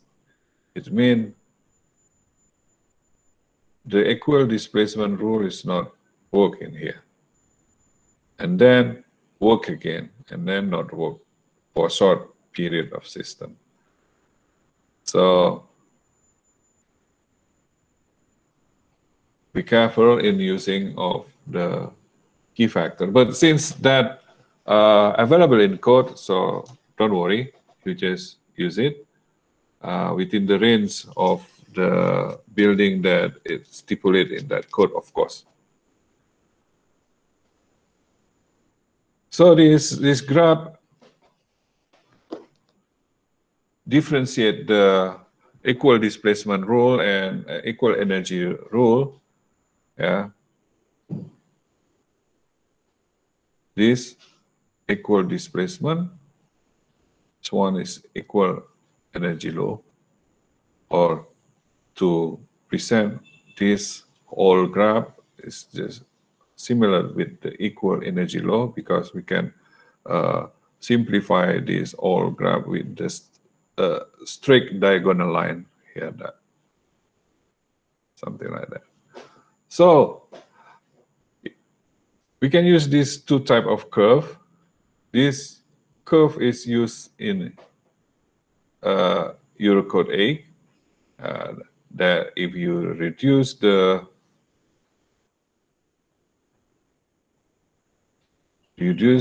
this by key, then you design with this value, this design value, you will get the drift value. So the actual deformation, you have to multiply with the key value. So you will get the actual D. This for Eurocode. In American code, and also in our country, in Indonesia, we use this equal energy principle, that after you reduce, you cannot multiply by key because we have this notation CD. So once we get the force for design, this one, we will have this, the deformation. Then we have to multiply with CD, yeah, CD, to get the actual D. So to calculate this, just let's say you have a new structures, how to calculate this? So this is easy. You just develop the nonlinear element.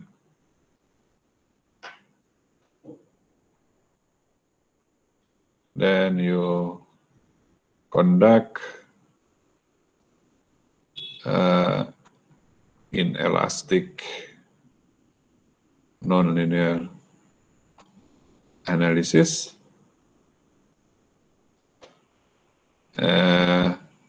Maybe using pushover analysis or nonlinear time history analysis. Either way, you can find it. So see, based on elastic spectra, define the phi for elastic spectra, yeah, based on this define phi E, simply using elastic spectra, yeah, using elastic spectra, your S over AG, you get the S for T, get the S, then you find the phi. You get the phi, define. So this is the phi. Once you get phi, the result of this, the result of where I can put this, okay, 4. So the key is the result of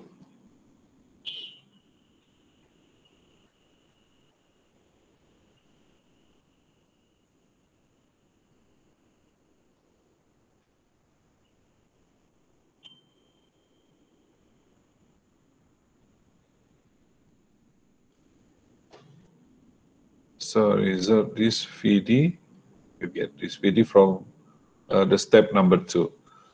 Because in step number 2, you will define this curve through pushover analysis.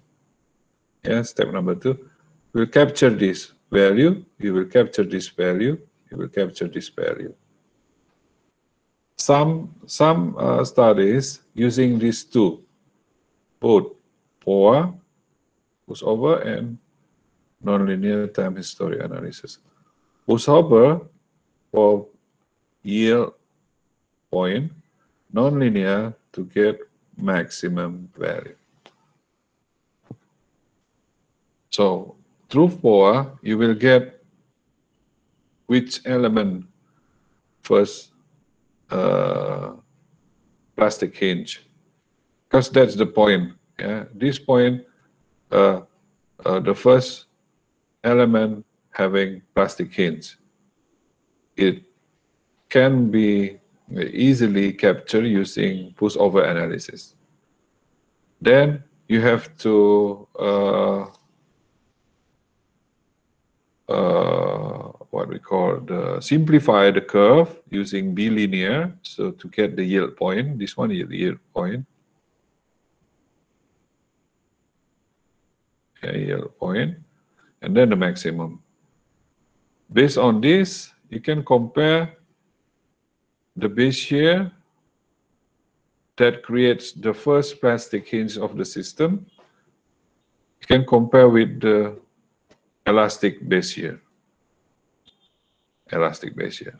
And then, based on that compare, you will have the key. That's the way if you're trying to evaluate the key factor, calculating by your own.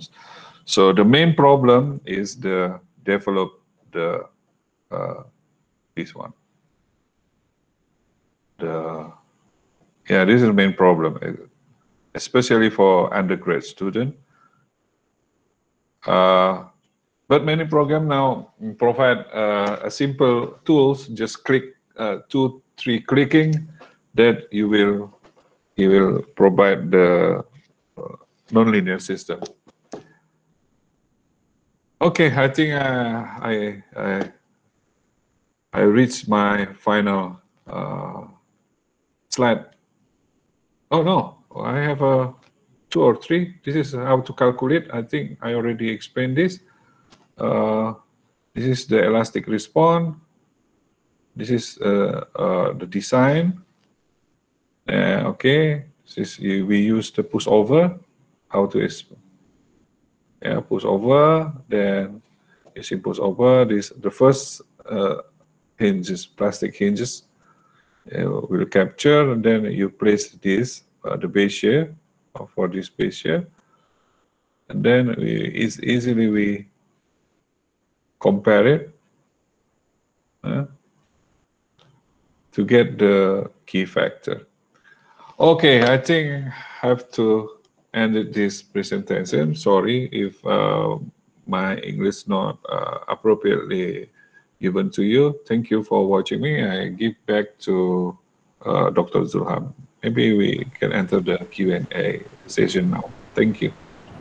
Okay, thank you, Dr. Ade Faisal, for very long lectures, about more than 2 hours. Okay, yeah. Thank you very much. Okay, so participant, please fill up the attendance form in the chat. So there is a link for attendance, so please fill up. Thank you. Okay, so now I open for any questions and answer sessions. If anyone have any questions, so you can ask Dr. Ade Faisal. You can speak directly or you can type in the chat that information.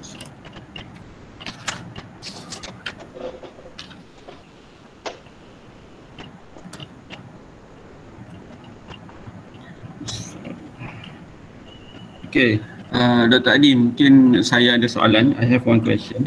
Sila. Yang Dr. Ade tunjuk the table that you show that calculate the value for to determine the apa nak dapatkan dia punya apa itu response spectrum, to obtain response spectrum. So that in the table the red box for the from the calculation, and then in the blue box is the theoretical. So yang Dr. Adi show adalah yang calculation kan. So the theoretical tu dapat daripada mana? Where you get from? Okay. Yang mana ni? Slide yang mana? Coba ya. Ya. Yang tadi. Ini ya? This one. Ini ya? Ya. Okay.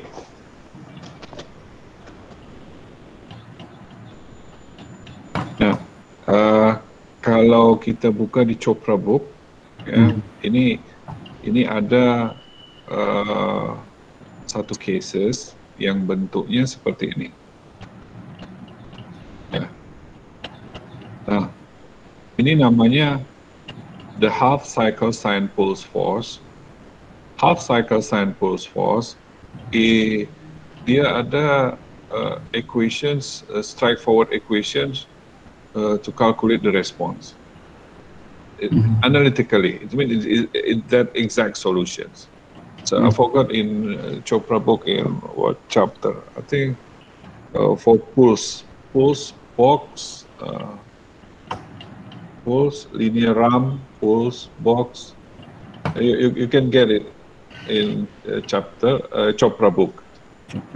So I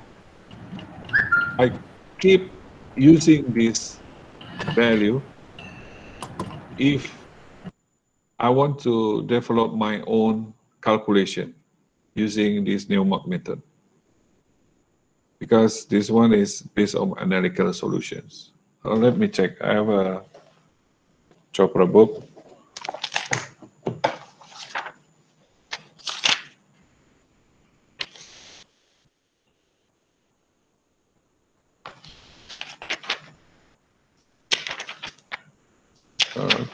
Okay.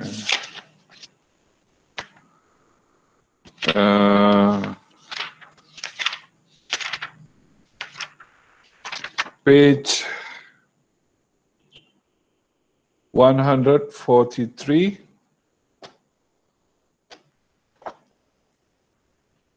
Chopra book, second edition. Okay, Chopra book, second edition. Second edition. Page 143. This one. Half science here. So we can solve that. Yeah. And theoretically, the result is this. Okay, Dr. Zulham. So using that problem, we test the UMAP method. So this is the result. But numerically, it is approximately, because this, you see, this is dash line. This is the approximate of the result of this piecewise linear interpolation method. Okay. Once we get this, it means our calculation is true already. So replace the PI with the ground motions. We use the constant mass value, like 1. So we just place the ground motion here. Okay, so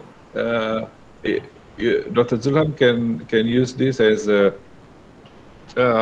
workout for the student, master student maybe, not undergraduate student, to create their own response spectra, and then compare with the software like Seismosignal or whatever. I hope I can answer your question, Dr. Zulham. Yeah. So how close between the one in red box and the blue box? How close that we can accept? So make acceptable value. Yeah, that's a good question. There any percentage or whatever? Yeah, yes, you can see it is very close, right? Yeah. It's very close. To make sure that your works is accurate enough, I already mentioned this, that you have to use that the ratio. Do not violate this rule, the time step and the period less than 0.551. Okay. The smaller you use the time step, it's better. But smaller mean you increase the number of calculations. Yeah. You increase the number of iterations, and then we need a longer time. Okay.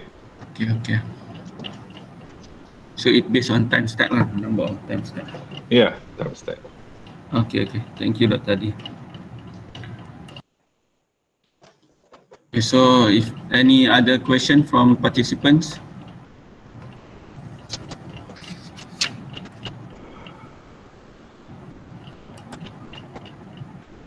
Dr. Jula, mostly student attended this course is undergraduate or we have master or no? Ada yang daripada UNIMAP, ada daripada master, ada daripada undergraduate ada, but tak ramai. Tapi saya difahamkan ramai daripada universiti luar, ada daripada UPM, daripada UNIMAS. Oh, really? So that's why the numbers is about 80 participants. Kalau daripada UNIMAP saya rasa dalam tak sampai 20. Ya. My colleague dekat Medan pun ada ikut nih beberapa. Okay. Dr. Sina, it is my pleasure. Dr. Sina ada, Dr. Azida ada. Yeah. Banyak pesyarah ikut. Thank you. Saya tak bincang pasal PGA dapat dari mana yang probability seismic hazard, sebab Dr. Sina sudah explain kalau tak silap 1 bulan lalu ya. Assalamualaikum Dr. Ade. Waalaikumsalam Dr. Sina. Dr. Zuham, ya, apa khabar? Alhamdulillah baik. Nice to see your lecture, Dr. Ade. Dah lama rasanya kita join. I think sangat-sangat informatif dan sangat detail lah explanation tu. Saya takutnya itu tak boleh masuk. Tapi at least saya daripada yang di-present detail tu, saya boleh tangkap lah untuk beberapa structure dynamic analysis lah. Especially on the hazard curve kan, application. Yeah. This is the extended for the building purposes. So I think that's a very good lecture lah. Yeah, thank you, Dr. Sina. So need more time to absorb actually.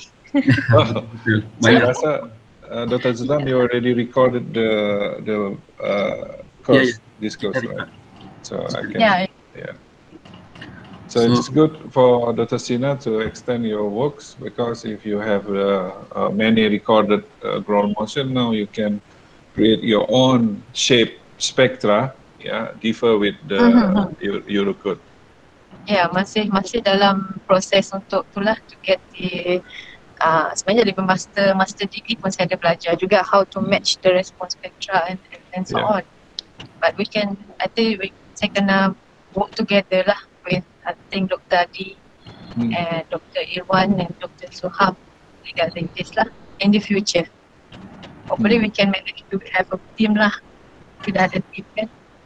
InsyaAllah. Nah, Dr. Ir-Wan pun ada nih kat sini. Ya. Waalaikumsalam, Pak Ir-Wan. Korean, doktor from Korean. So apa kabar Dr. Ir-Wan? Ya, sehat alhamdulillah. Sila bila ada yang salah email. dah boleh ni, attendant dah boleh ke Ir-Wan? Macam mana? Attendant tu dah boleh isi? Dah boleh.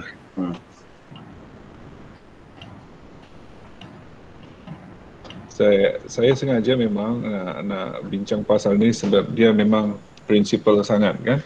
Prinsipal sangat ni supaya kita memang boleh membuat research based on our data instead of we are using pihak-pihak lain data kan. Sebab undangan yang diberikan Dr. Zurhan memang the starting point for initiating the collaboration in research between UNIMAP and UMSU.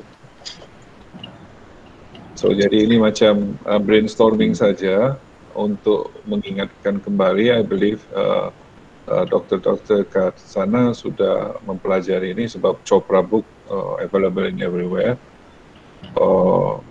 By remembering this again, kita boleh buat banyak benda. Of course, it is depend on data. So let's say we in Malaysia have a new ground motion data, so we have create our own period, T, B, T, C, T, D, T, E, as I mentioned previously. And also, if we have a new type of structures, for example, we can evaluate the behavior factor for that new type of structure as well. So that's the idea. Okay. So maybe ada soalan lagi, silakan sebelum waktunya habis nanti. Tadi one question please. Ya, silakan. Okay, saya nak refresh balik lah ya, sebab kita lupa dah lama tak buat non-linear chemistry analysis. Ya. Okay, contohlah kalau kita untuk sebelum kita masukkan input of ground motions, kita select ground motions. Okay, and then we scale, kita scale up or scale down kan? Okay, which response spectrum we have to refer nak dapatkan value untuk kita scale up or scale down tu? Okay, good questions. First, you have to decide your sites is within what region. Like, let's say you want to conduct for Malaysia. Of course, you have to refer the seismic code that works for Malaysia. The national annex lah. National annex. So it means you have to see the counter seismic zone for Malaysia, for PGA of course, and then you develop your own spectra design using Eurocode. Based on the equation from Eurocode tu kan? Yeah. Okay, elastic or design? Elastic kan? Okay, that's a good question. Untuk evaluation of structural performance, contoh dengan Romoko atau SEP 2000. Okay. Because by the end of the day, we are going to get the displacement for every story, right? Yeah. Okay, that's good. So macam mana kita nak masukkan tu? Saya pun dah 5 tahun tinggal benda ni. Okay, let's see. Let me.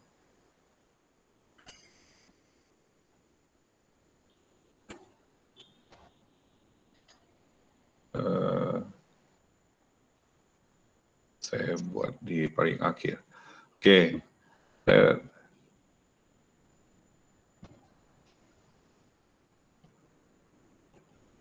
Misalkan Dr. Ir-Wan ada kat Malaysia. So yes. you have you get this AG, and then you will develop this your spectra. So you get the S after you multiply with the AG. Okay. Make sure this don't not disturbed yet by key. Yeah, not disturbed yet. Okay. Key. You using just elastic spectra. Elastic spectra. Okay. Just elastic spectra means this DBE. Mean evaluation in designs, it's look-alike, but actually it's not. When you design, you're using key. Okay. Yeah. Okay. When you design using key, you reduce the spectra. Yeah, you reduce the spectra. So this one become SD, design spectra, due to key. But for evaluation, you have to use this one, elastic spectra, without key, without important factor, just purely spectra of acceleration. So you have important factor also, right? Betul. So do not use this also. Just purely the elastic spectra for evaluation. Then you scale the ground motion, whether you using the scale based on the period, yeah, for example. Yeah, you scaling this based on yeah, or using spectra matching. Okay, matching. Either way, can be. But keep in mind, when you're using spectral matching, you will lose the information of the poles, forward directivity, fling. It will demolish. Some case still remain there. But for make sure that the poles content, fling content available in that ground motion, better you use this method. Scaling at the period that we consider, not the spectral matching. Okay, okay. So I hope that can answer your question. So we can get the factor either to scale up or scale down. Yeah, sure. It is depend on your ground motion. If your ground motion higher than the spectra, elastic spectra, so you have to decrease, scale down, of course. Yeah. Okay, can we use seismic signal for that purpose? Oh, sure. Okay.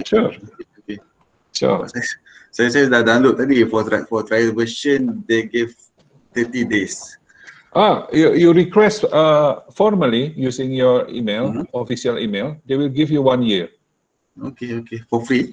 For free. Okay. Of course, for student also, using the official, they will give. Okay, so we can just save the new one, lah. Yeah. You can use the feature inside that software. So we have to scale up or scale down, and then we save as, and then the newly saved as file we use it as the input to our Romoko or SEP 2000. Yeah. And then another problem will arise because the format of the seismo signal is the period and the time and the accelerations. So you have to change in Romoko the format for that ground motion input. And okay, bila kita dah ambil bila kita sudah run Romoko, kita dapat the displacement tu, so we don't have to multiply with Q lagi kan? No need. Okay. That's the actual displacement. Okay, macam tadi, sebelum tadi yang you cakap ni, we don't need to multiply with the importance factor. Untuk guna dekat elastik ni. Yeah, because your evaluation, right? Okay, evaluation. So we just use the alpha GR from the map. Yeah. And then multiply with S proposed for every soil type. Yeah. Okay. In Eurocode, I mentioned this is equation 3.2 to 3.5 for elastic. Yeah, I don't remember that. Because I'm referring here about alpha G. Okay. So tadi, can I share my screen to double confirm? Okay, wait. Sorry to use time. How to, yeah. You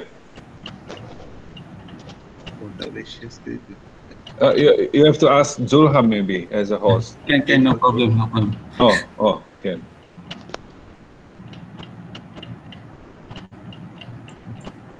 For entire strain, okay.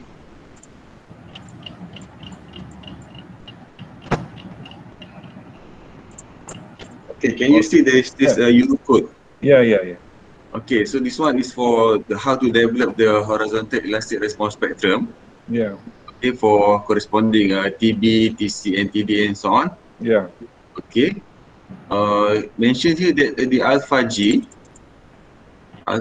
here is the importance factor multiplied by the alpha GR. Alpha GR is from the map. So we have to consider the alpha the importance factor or not? What that means is that alpha what? This one. This this one the alpha G to ni alpha G yang nak masukkan dalam equation ni. Kalau dalam Eurocode ni yang saya nampak we have to multiply dengan importance factor ni. Important factor ini untuk dia factor lah, patutnya tak perlu. Patut tak perlu kan, sebab kita mesti guna actual kan? Ya, actual. Okay. So value this kalau bangunan sama. Sebab kalau bangun important factor depend on the function of the building, right? Okay. So kalau bangunan tu sama, let's say 4 story of hospital dengan 4 story of school, dia dah tak sama dia punya value of importance factor. Ya. Kan seakan-akan boleh membesarkan lagi dia punya respon. Tak boleh. Purely reflecting the seismic condition of your site. Ya, betul. Okay. Thank you so much for your confirmation. So what Dr. Ir-Wan, but keep in mind also we have two type of the ground motion currently, DBE and MCE. As I've mentioned previously, if you want to evaluate based on DBE, so you're using that Eurocode spectra. But if you want to consider the maximum considered earthquake for the 2,475 return period of earthquake, you multiply that DBE with the 1.5. Okay, multiply 1.5. Okay, betul. So you get the MCE. Okay. Some cases they ask you, let's say you're dealing with reviewer, they ask you, DBE is too small. Now we consider MCE 2000 return period. So you just multiply the spectra with 1.5. Then you scale with that MCE spectra. MCE is for 2% of probability of accidents. Yeah. And the DBE of 10%. Yeah, correct. Okay, that's all from me. Okay, thank you, Dr. Thank you so much. Okay, thank you, Dr. Ir-Wan. Okay, any other question from participants? Okay, so kalau if there is no question, maybe we can end our webinar. Yeah. Okay, so we end our webinar with tasbih kafarah dan surah Al-As.